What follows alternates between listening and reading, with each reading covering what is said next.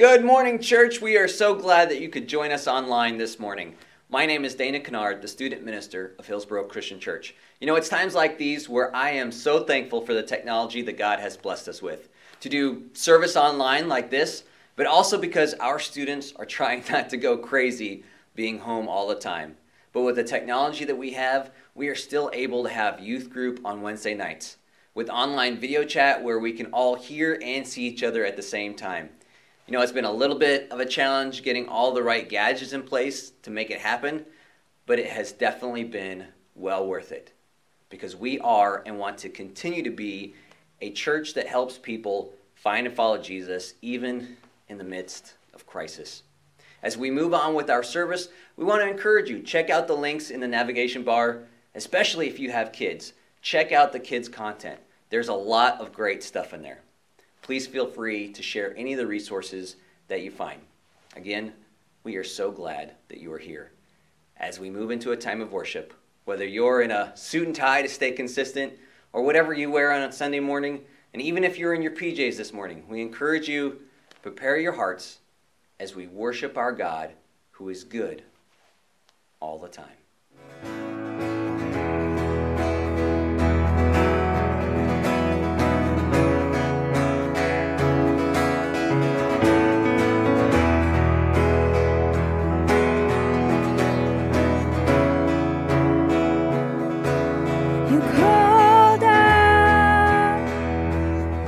Into darkness,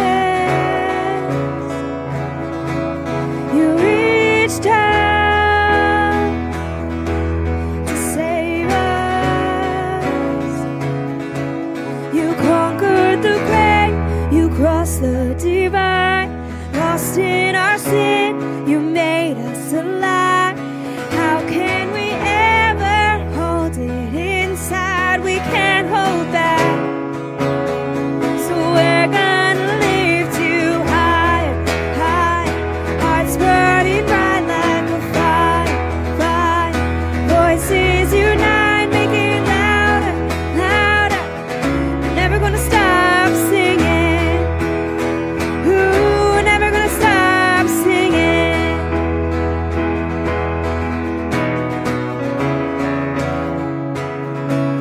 Set free, no longer bound in chains. You rescued me and called me by name. You conquered the grave, you crossed the divide. Lost in our sin, you made us alive. How can we ever hold it inside? We can't hold back.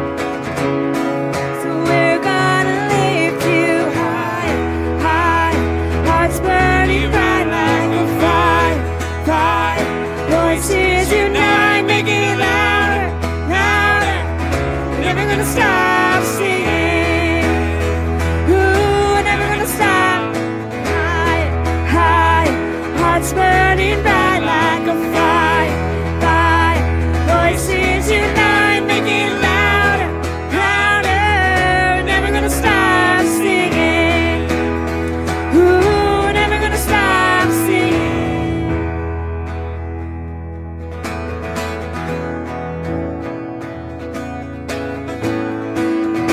Every tribe, every tongue, every heart will sing.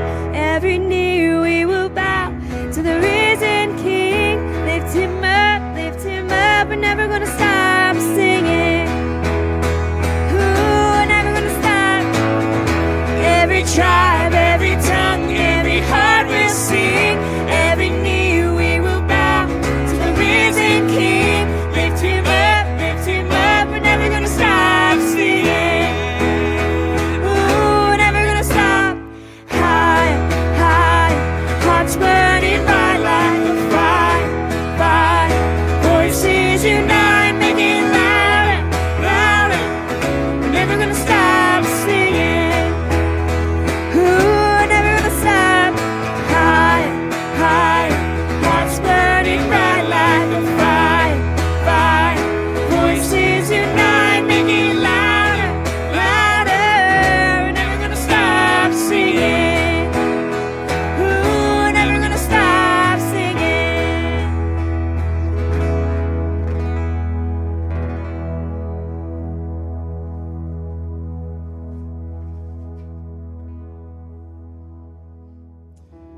It's good to just be able to worship with you this morning and to sing out. We're going to continue now with another song.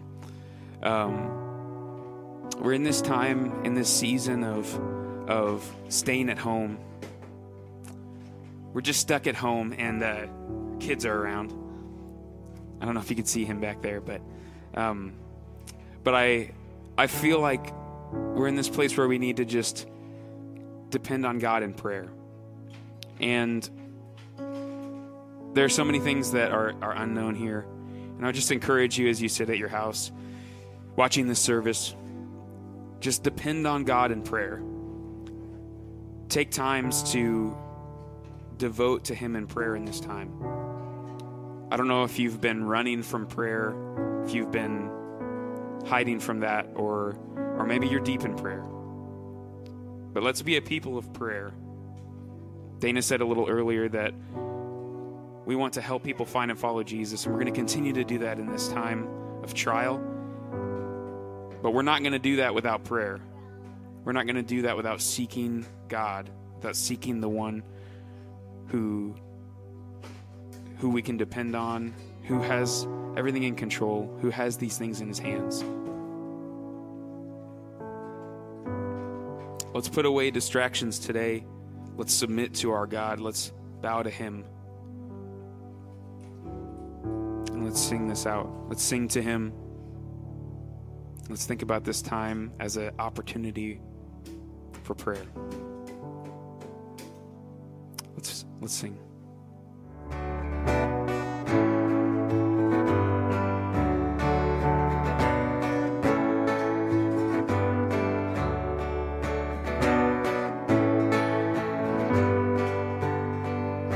This is my prayer in the desert, when all that's within me feels dry.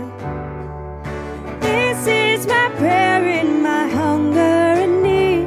My God is the God who provides. And this is my prayer in the fire, in weakness or trial or pain. There is a faith proved more worth than gold, so refine me, Lord, through the flame. All right, let's sing this out. And I will bring praise, I will bring praise. No weapon formed against me shall remain.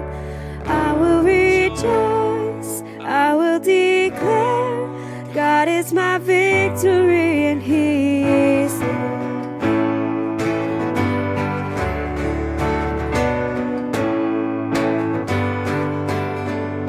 This is my prayer in the battle, when triumph is still on its way. I am a conqueror and co-heir with Christ, so firm on His promise I'll stand. And I will bring praise, I will bring praise. No weapon formed against me shall remain. I will rejoice, I will declare, and God is my victory and He's here. All of my life, in every season, You are still God. I have a reason to sing, I have a reason to worship. All of my life, in every season, You are still God. I have a reason to sing, I have a reason to worship. Yeah, we worship You. All of my life, in every season, You are still God. I have a reason to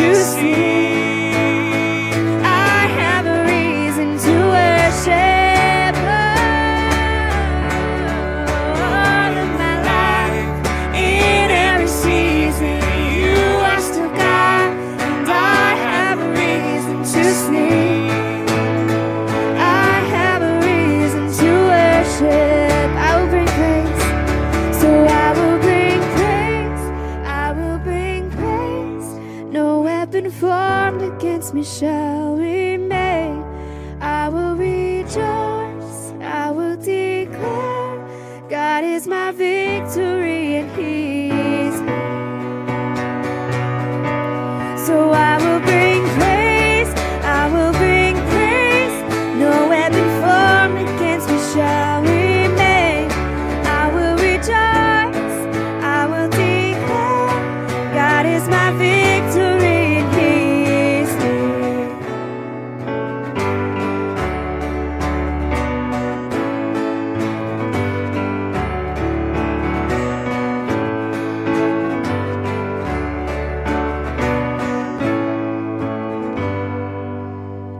And this is my prayer in the harvest, when favor and providence flow. I know I'm filled to be emptied again. The seed I've received I will sow. Thanks for worshiping with us this morning.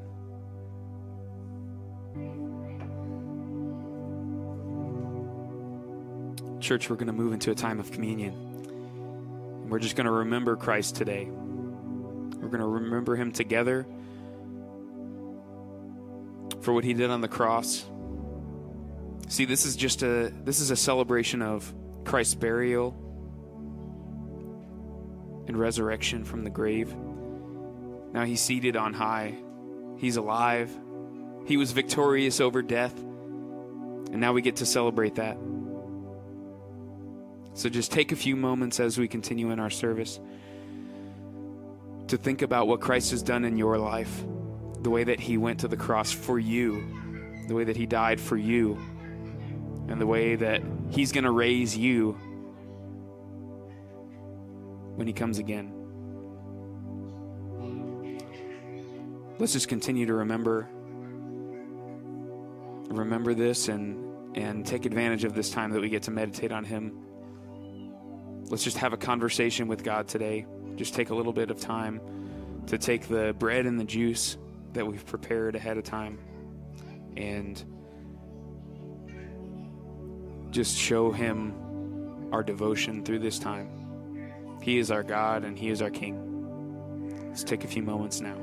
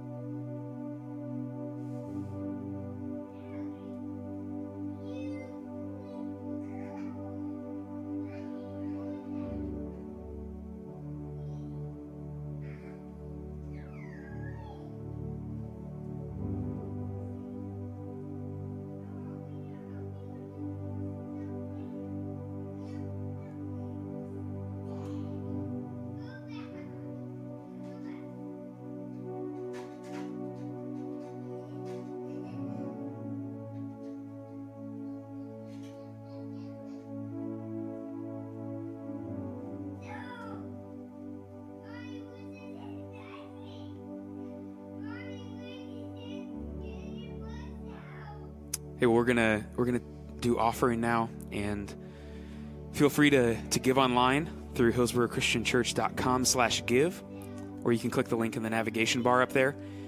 Let's just take this time to devote to God. We also want to show you a video from one of our strategic partners, which is High Hill Christian Camp. If you would just watch the screen as we show you this video and check it out.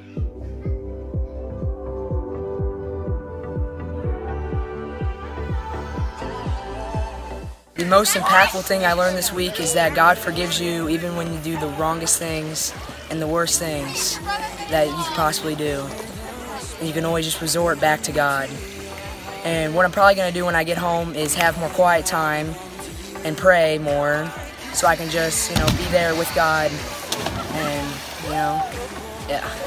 The most impactful thing that I've learned this week is that you need to be moldable for God to mold you into what He needs you to do in life. When I get home, I want to be on my phone less and help my mom out more and be more active at home. The most impactful thing that I've learned this week was just about my other friends and just hearing other people's testimonies and backgrounds, and I can apply that to my own life and help me with my own spiritual growth. The most impactful thing I think I've learned is, I guess, more about Jesus, because my family doesn't really take me to church, so I only really get to do this once a year, and I learn a lot from it. The most impactful thing for me today was that I learned that Jesus can shape my heart. I go to a school that has a lot of different religions in it, so I guess I can spread the word of Jesus around and try to tell people more about it. The most impactful thing I learned this week was about friendship and to choose the right friends. When I get home, I'm going to tell people, reach out for them so they can learn more about Jesus. The most impactful thing I learned this week was that Jesus is always there for me, thick and thin, and even in the hard times. What I've learned is to not jump into the fire and don't do what the frog did. When I get home, I'm going to say to all my friends, if they ask me where I've been, I'm going to tell them, I've been at High Hill Camp, you should really go, and it is the most great thing, and I'm going to recite everything I learned at High Hill Christian Camp. The most impactful thing I learned this week was that no matter how many times your heart is broken, God will always forgive you. When I get back home, I want to work at my church to show people forgiveness. When I get home, I want to show others how to pray and learn about Jesus. When I get home, I want to think about my friends more wisely when going into 6th grade. When I get home, I'm going to be searching for more Christians in my school so I can be better impacted and have a good influence around me. The most impactful thing I learned this week is how to spend quality time with God. The most impactful thing I learned this week was that God could shape my life in many different ways. When I get home, I want to reach out to people at school to read the Bible more.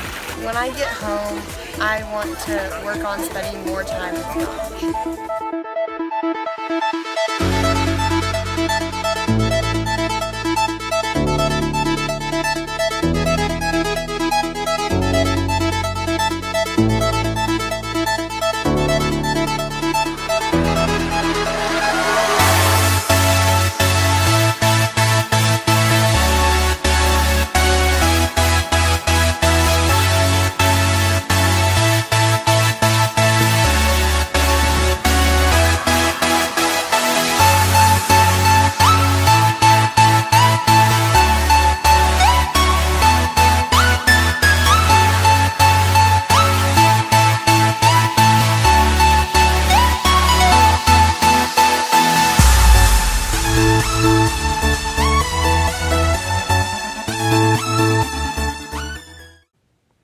Hello, church. We hope you're doing well. We're really excited to be able to continue to connect with you in this way, and we just want to let you know that we miss you. We're just kind of continuing to go forward in our series on prayer, and I just want to share a couple of things with you just that we've been talking about over the last couple of weeks. Really, one of those is just that in prayer, we want to recognize that we can have a humble confidence in approaching God because He actually wants to hear from us.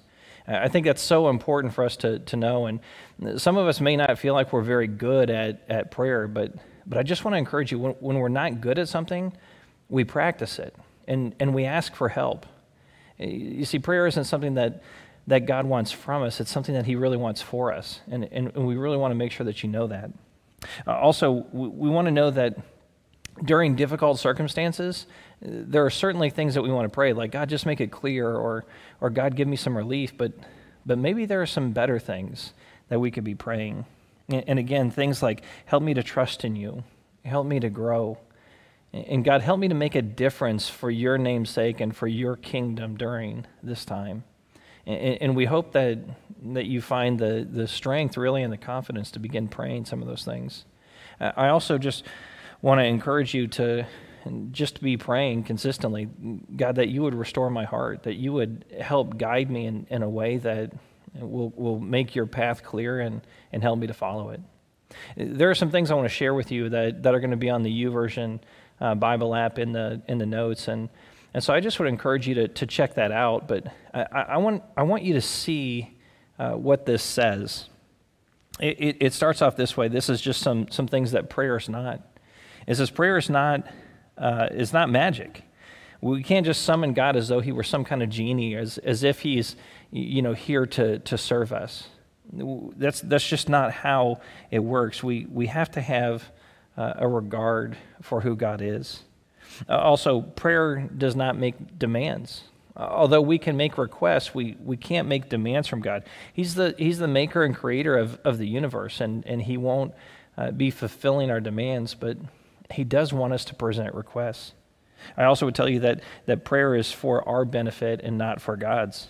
We need a relationship with him that's available through Jesus because of what Jesus has done for us on a cross.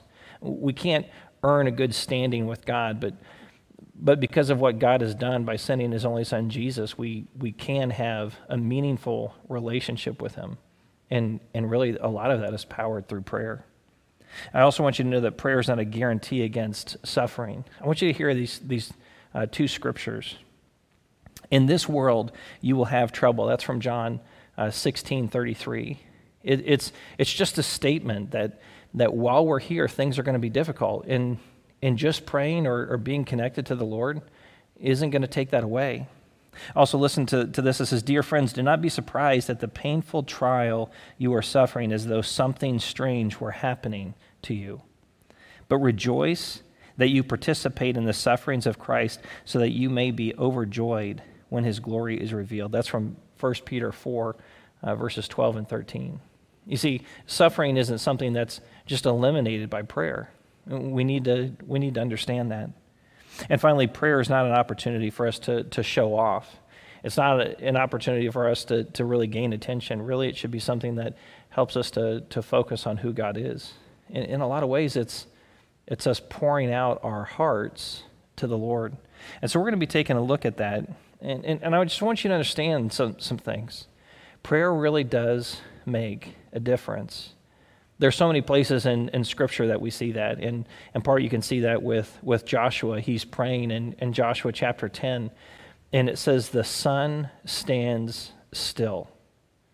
It stops. The moon stays in place. I'd encourage you to check out that chapter and to see the way that God responds. There's a judgment that's happening on the people who have lived in the promised land, and God is faithful to fulfill his promises. But you need to know that prayer is powerful and it makes a difference. Elijah knew this. He prays and it doesn't rain for years. I want you to know, even James will tell us in his epistle that the prayer of a righteous person is powerful and effective. We need to know that prayer makes a difference. We're not wasting our time. And this isn't something that's just for us to do for God like it's some duty. I want you to know that God wants to give us good things. And I think that's something that we understand. We want good things. I don't know if anybody doesn't want good things, but listen to what this says. This is from Matthew 7, verses 7 through 11. It starts this way. Ask, and it will be given to you. Seek, and you will find. Knock, and the door will be open to you. For everyone who asks receives. The one who seeks finds. And to the one who knocks, the door will be opened. There's this process for us to ask and to seek and to knock, and it's something for everyone. We all should be seeking not the stuff that we want, but we should be seeking the Lord. We should be coming before him. And listen to how Jesus kind of conveys this to something that's on our level in a way that we would understand. He continues, he says, which of you, if your son asks for bread, will give him a stone? Or if he asks for a fish, will give him a snake? You see, if your son is asking you for something, a good gift, why would you ever think to give him something cruel? Why would you ever want to give him something that wouldn't be good for him? You see, God wants good things for us. And it continues like this. It says, if you then, though you are evil, if you know how to give good gifts to your children, how much more will your Father in heaven give good gifts to those who ask him? And I want to tell you, I want good gifts. I don't know if you remember, maybe if it's been a long time since you were a child, at Christmas or for my birthday or things like that, I wanted good gifts. Even now, there are still things that I want. I still want good gifts. And good gifts are often meaningful. They're often very intentional. And there was a sermon that I shared that I like chocolate-covered pretzels. I even was very specific. I like the rolled gold milk chocolate-covered pretzels. Not even the rolled gold. Man, I told on myself. No, the flips. Flips are better than rolled gold. Let's just be honest. But here's the thing. Somebody gave me some of those pretzels. It was a good, thoughtful gift. I like chocolate chip cookies with only like 1 or 2 chocolate chips in the cookie. And there are times that my daughter will give me that. But whether it's pretzels and chocolate chip cookies with almost no chips, or whether it's cash or cars or jobs, God does want to give us good things, but we need to begin asking ourselves, what is it that we're asking for? Sometimes we don't receive, James tells us, because we don't ask. And we need to make sure that we're asking God for good things. But sometimes we don't receive for another reason. Listen to how James continues that thought. This is James chapter 4, verse 3. When you ask, you do not receive because you ask with wrong motives, that you may spend what you get on your pleasures. See, there are 2 questions we need to kind of wrestle through. Why are we asking?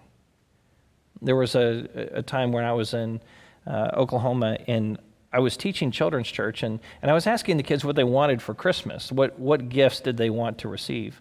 And they, were kind of going through the typical things that you might think kids would ask for. And one kid had even asked for something big. He asked for an ATV.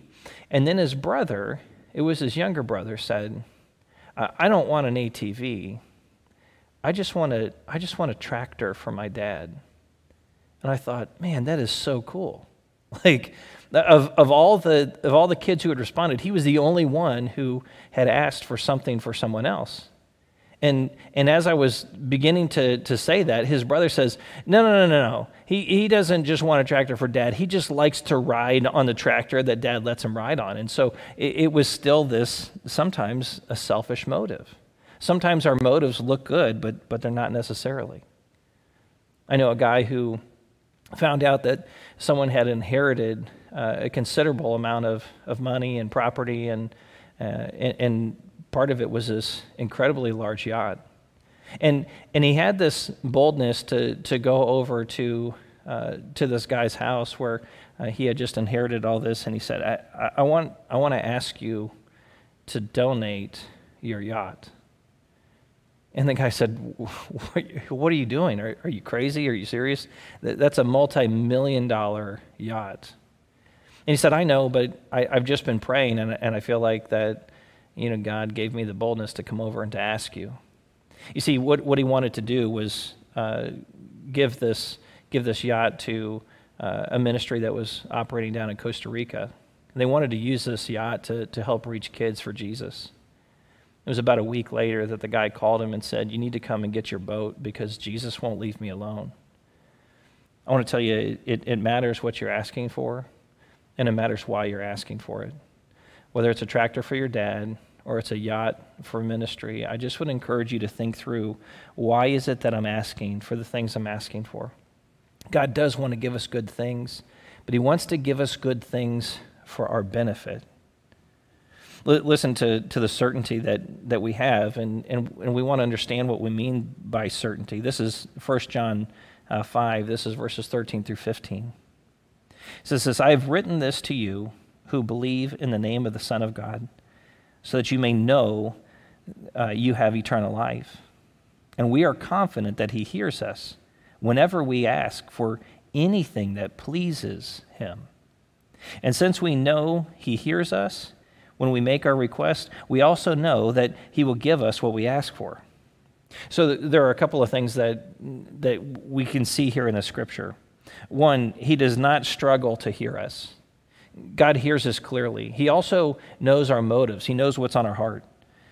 He's able to pick up every word and every intention. He knows all of those things, but he only wants what's best for us. God doesn't want to provide something for us that would harm us or that would lead us in the wrong direction. He wants what's best for us all the time. And I want you to know that part of what we're talking about here in prayer as we present requests, it's not just a thing where we're just constantly asking for something because God wants to provide good things. I'm just constantly asking God for good things. But it's pursuing his presence. Listen to the difference that we see here in Psalm 37, verses 3 through 6. It says this: "Trust in the Lord and do good. Then you will live safely in the land and prosper. Take delight in the Lord, and he will give you your heart's desires. Commit everything you do to the Lord. Trust in him, and he will help you. He will make your innocence radiate like the dawn, and the justice of your cause will shine like the noonday sun." And so when we're praying, part of what we need to be praying for is what we see, those elements that are present there. God, help me to trust. Help me to delight in you, and help me to be committed to you. And in part, even in good things, there can be a scary ulterior motive that can build up. We might even pray something like, God, help me to make a big difference in this world for your name's sake. And there could be people, whether they're in ministry or otherwise, that they want to make a big difference, and part of their motivation is they love the Lord, but part of their motivation is that they want attention. We've got to be so careful with that. If we want to change the world, we might need to be thinking about changing ourselves. Actually, Leo Tolstoy says it this way: everyone thinks of changing the world, but no one thinks of changing themselves. What does it look like for us to say, okay, God, if you're going to make a difference in this world, and if I'm going to be praying that you make a difference in this world, maybe I need to make sure that you're making a difference in me. Here's a show that I used to watch a long time ago. It was called Overhauling, and there's a guy named Chip Foose who's just this incredible car restoration expert. And the premise of the show kind of goes like this: there's somebody, and they call them the Mark, and they're kind of fooled by what's going on here. They pretend that their car has been stolen, and during the week they kind of have this frustrating process by which they're trying to get the car recovered. They're trying to find out where it is, and meanwhile the whole process that's going on is that their car is being overhauled. It's just a complete transformation, so drastic that it's like you don't even hardly recognize that it was the same car. It's such a fantastic transformation. I want you to know that this total car transformation, this happens without the person even knowing. They have no part in it. I want you to know that when we pray that God would make a difference in our life, when we pray that something would happen, that he would work on us, that it doesn't happen without our input. It doesn't happen without us actually doing something. And for some of us, we might be in that place where we're praying for something that seems simple.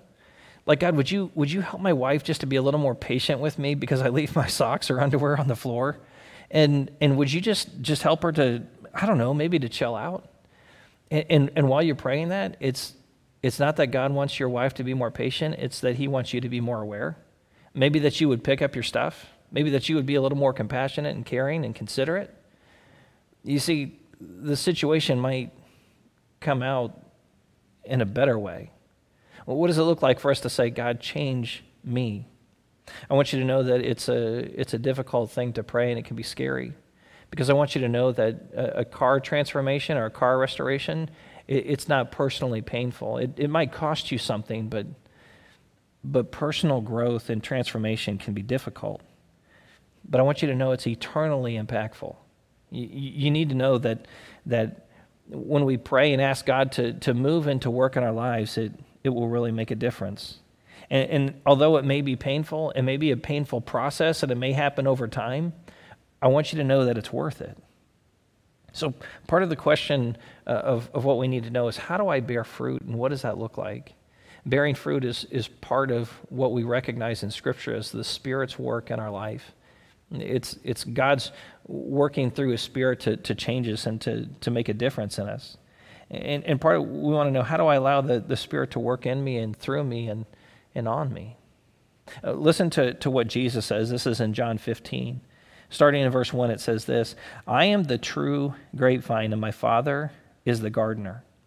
He cuts off every branch of mine that doesn't produce fruit, and He prunes the branches that do bear fruit so that they will produce even more. You see, there's this process that we understand in gardening, that if something's not growing, if it's not producing what we want it to, we prune it. We literally will take shears and we'll sever that part of the branch. It says this: you have already been pruned and purified by the message I have given you. Remain in me, and I will remain in you. For a branch cannot produce fruit if it is severed from the vine, and you cannot be fruitful unless you remain in me. Yes, I am the vine, and you are the branches. Those who remain in me, and I in them, will produce much fruit. For apart from me, you can do nothing. Part of what we need to know is that we can't do anything of eternal significance unless we remain in Christ, unless we abide in Him. It's this intentional pursuing Him and staying connected to Him. And if we're going to stay connected to Him, if we want to bear much fruit, there's going to be some pruning that happens. Pruning might be painful, but it's beneficial for us. So maybe we would need to ask, what are some things that need pruning in my life? I want you to hear how this section concludes, though. It says this: anyone who does not remain in me is thrown away like a useless branch and withers. Such branches are gathered into a pile to be burned. Listen, that's not what we want our life to be like. We don't want what we do to be useless. We want it to be effective. And if we want to be effective, if we really want to remain in Christ, then in part we need to help in that process of what are some things that really we would invite the Lord to prune, to make a difference in our life. But here's how it concludes. But if you remain in me, and my words remain in you, you may ask for anything you want, and it will be granted. When you produce much fruit, you are my true disciples. This brings great glory to my Father. I want you to know, and I'm sure you know this, change is hard, and especially at first. If you're in a place where you've been trying to figure out what does it look like to get in shape again, then you're going to know that there are a couple of elements that are really necessary for that. I really need to eat well. And I don't know if you've ever kind of made that transition. Sometimes food that's good for you just doesn't seem to taste as good. There's this process that happens within you that over time it actually changes your taste buds, and it changes the way that you actually crave something. During soccer season, many of you will know this, I wasn't allowed to drink soda. And I really like Coke, especially from McDonald's. But when you go multiple months without having any soda, something happens the first sip of soda that you have afterwards. It's just oddly thick. It just doesn't taste right. It just seems gross. And I want to tell you that you can overcome that. It can taste good again. But why do you want to do that? I want to tell you, sometimes it's just the easy thing. Also, when you begin to exercise and to get in shape, there's a difficulty that's there. You're sore, and you might be sore all day. But if you can push through that, I want you to know that as much as bad habits are hard to break, good habits are also hard to break. And God wants to work in your life. Listen, here's what we find Paul saying to those in Philippi. This is Philippians chapter 1, starting in verse 3. I thank my God every time I remember you in all my prayers for all of you. I always pray with joy because of your partnership in the gospel from the first day until now, being confident of this, that he who began a good work in you will carry it on to completion until the day of Christ Jesus. Listen, part of what we need to really do is to pray that God will make a difference in you and in me. And when there's a transformation, when there's this dramatic difference, there will be an impact in our community, and we will change the world. But I want you to know it won't be like Chip Foose on overhauling, and he's going to go take your vehicle, and all the work is going to be done without your knowledge, and there's going to be a complete transformation.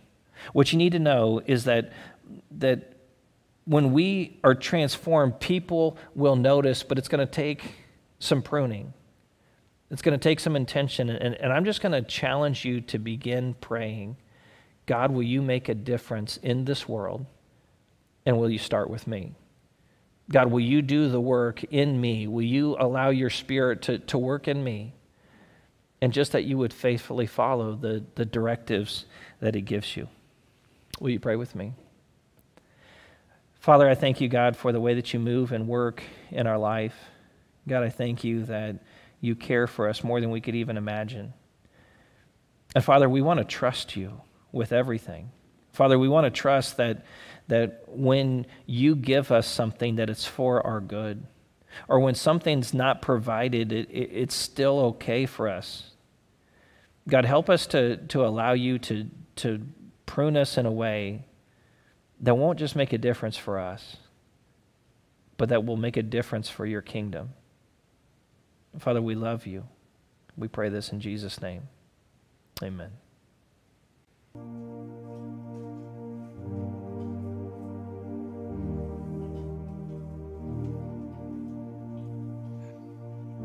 Church, I was spending some time just thinking about this service and just everything that's going on in our world, the reason why we're recording church from home. And I just found myself thinking about this question, which is, man, how can we trust God? How can we find a way to trust him in the midst of everything that's happening? Some of us may be trying to blame him for this occurrence. But we can also see this as an opportunity. So I just want to take a moment to just hear encouragement from David from the Psalms. I just want to read this to you this morning, and you can close your eyes. Just listen as I read. We'll read through and we'll continue on singing. Let's just hear this encouragement today. Let's just take it in. Shout for joy in the Lord, O you righteous. Praise befits the upright. Give thanks to the Lord with the lyre. Make melody to him with the harp of 10 strings. Sing to him a new song. Play skillfully on the strings with loud shouts. For the word of the Lord is upright, and all his work is done in faithfulness. He loves righteousness and justice. The earth is full of the steadfast love of the Lord. By the word of the Lord the heavens were made, and by the breath of his mouth all their host. He gathers the water of the sea as a heap. He puts the deeps in storehouses. Let all the earth fear the Lord. Let all the inhabitants of the world stand in awe of him. For he spoke and it came to be. He commanded and it stood firm. God is in control. The Lord brings the counsel of the nations to nothing. He frustrates the plans of the peoples. The counsel of the Lord stands forever, the plans of his heart to all generations. Blessed is the nation whose God is the Lord, the people whom he has chosen as his heritage. The Lord looks down from heaven. He sees all his children of man. From where he sits enthroned, he looks out on all the inhabitants of the earth. He who fashions the hearts of them all and observes all their deeds. The king is not saved by his great army. A warrior is not delivered by his great strength. A war horse is false hope for salvation, and by its great might it cannot rescue. Behold, the eye of the Lord is on those who fear him. Amen. On those whose hope is his steadfast love, that he may deliver their soul from death and keep them alive in famine. Our soul waits for the Lord. He is our help and our shield, for our heart is glad in him. Because we trust in his holy name. Let your steadfast love, O Lord, be upon us, even as we hope in you. That's a good word this morning, for we can trust in our God. He made everything and we can trust him. No matter what happens in this world, we know the Creator. We know that there's someone with us. He's with us through it all. Let's sing.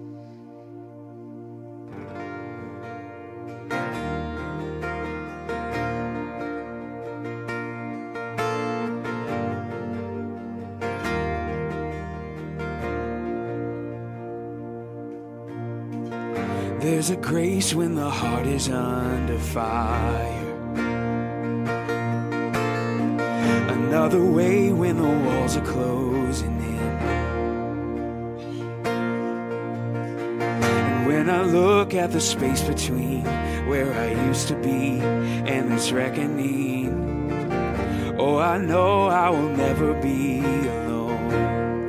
There was another in the fire, standing next to me.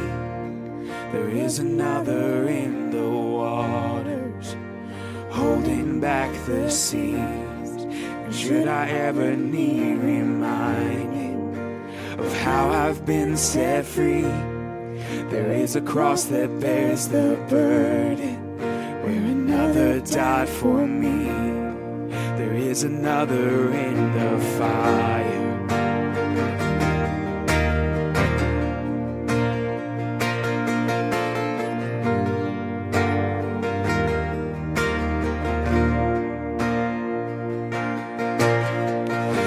My dad left for dead beneath the waters. I'm no longer a slave to my sin anymore. And should I fall in the space between what remains of me and this reckoning, either way I won't bow to the things of this world. I know I will never be alone. There is another in the fire, standing next to me. There is another in the waters, holding back the seas. And should I ever need reminding what power set me free, there is a grave that holds nobody, and now the power lives in me. There is another in the fire. Oh, there is another in the fire. Oh, there is another in the fire. Oh, there is another in the fire.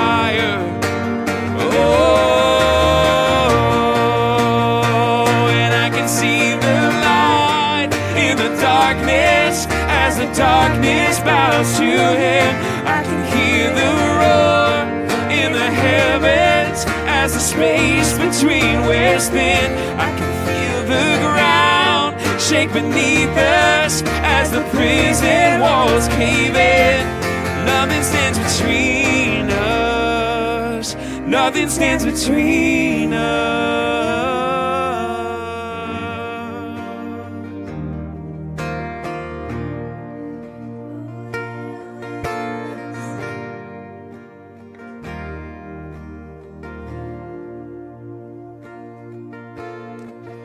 There is no other name but the name that is Jesus.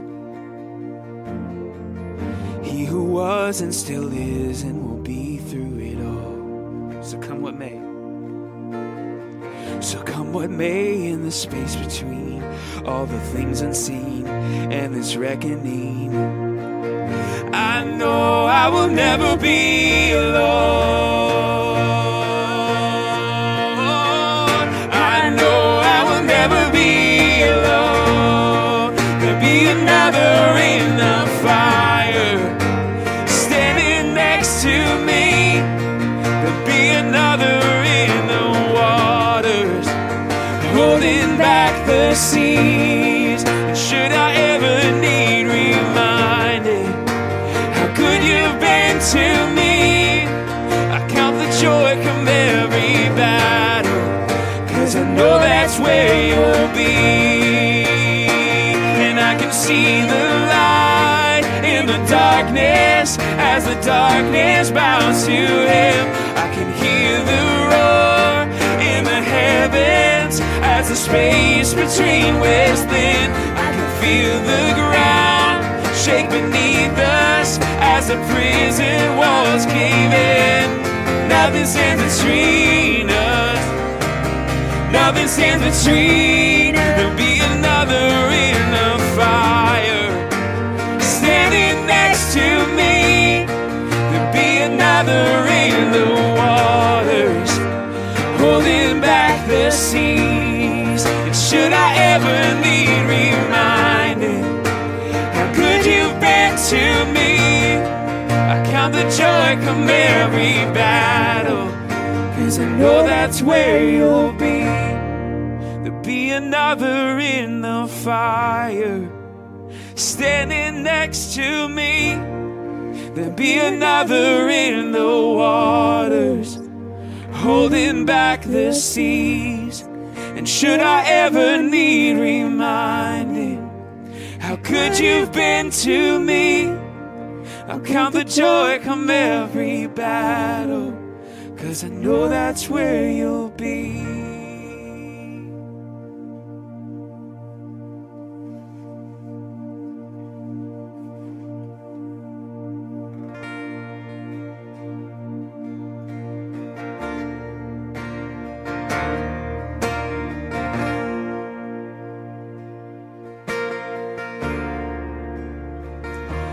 Cast my mind to Calvary, where Jesus bled and died for me. I see his wounds, his hands, his feet, my Savior on that cursed tree. Let's sing that again, church. I cast my mind to Calvary, where Jesus bled and died for me. I see his wounds, his hands, his feet, my Savior on that cursed tree.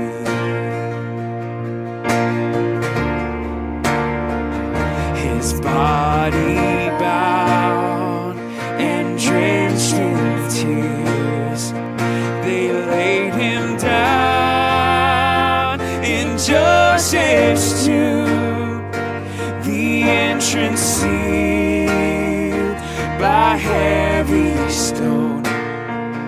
Messiah still and all alone. Oh, praise the name. Praise the name of the Lord our God.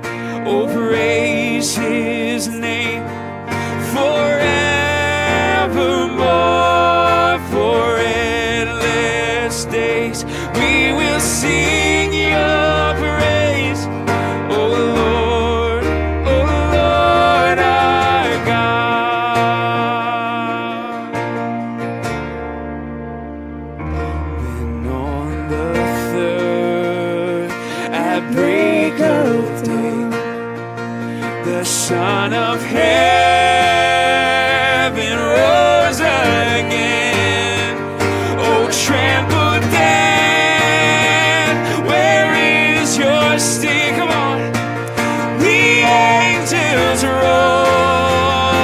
for Christ our King.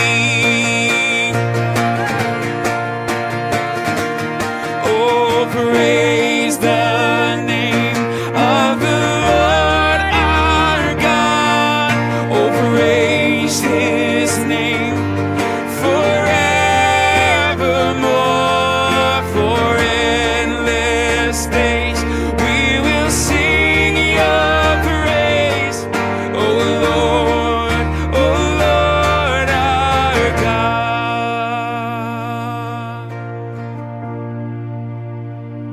He shall return in robes of white. The blazing sun shall pierce the night, and I will rise among the saints, my gaze transfixed on Jesus' face. Let's imagine that face right now.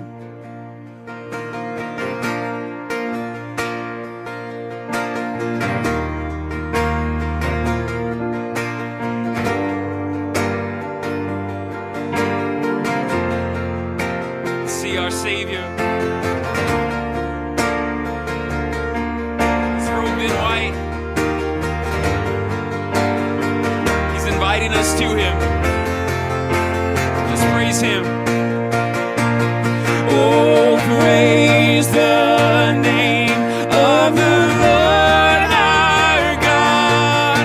Oh, praise His name forevermore. For endless days we will sing your praise.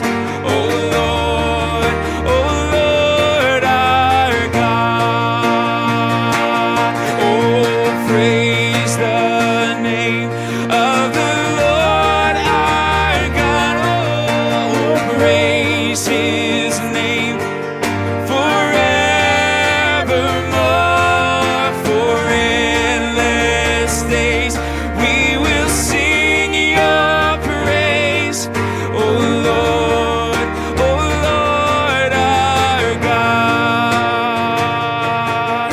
Oh Lord our God. Oh Lord our God. Well, church, we're excited that you were able to join us in this way. There are a couple of things that we just want to encourage you to do. One of those is this is Palm Sunday. This is a time when people were celebrating and excited about who Jesus is. And at some level, there wasn't a whole lot of depth to their relationship with Him.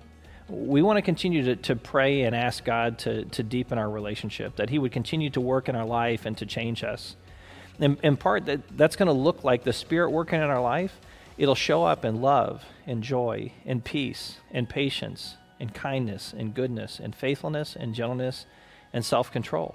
Those are some things some characteristics and qualities that it'll actually transform our life. It'll help us impact our community and really change the world. And so I would encourage you just to have the courage and the boldness to say, God, I want to change the world, and will you start with me?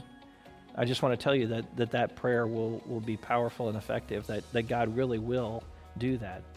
I also want to encourage you to share this link and the upcoming link as we move towards Easter, and really that hope that we have of who Jesus is and what He's done for us. I think it's going to be a wonderful time. Again, thank you for joining us in this way. We look forward to the time that we can gather again, but until then, we hope you're well. We're praying for you, and we miss you.